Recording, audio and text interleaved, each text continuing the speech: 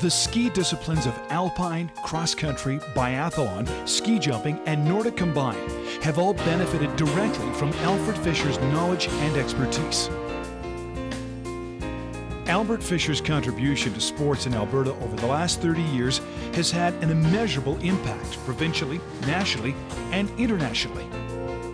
Alf served as president of the Alberta Division of the Canadian Ski Association for 13 years, director of the Canadian Ski Association for 11 years, has been president of the Alberta Ski and Snowboard Association since 1997, and was president of Sport Alberta for 17 years.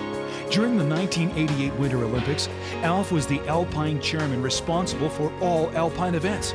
He served as chairman of the Calgary Olympic Development Association, as well as director and member of several sports and community associations.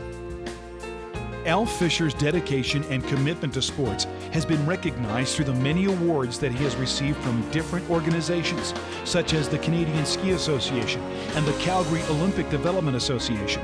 Alf Fischer gives unselfishly to all that he does. The number of people that he has touched is immeasurable, and his impact on the world of sport is immense. 2005 Alberta Sports Hall of Fame inductee, Alf Fischer.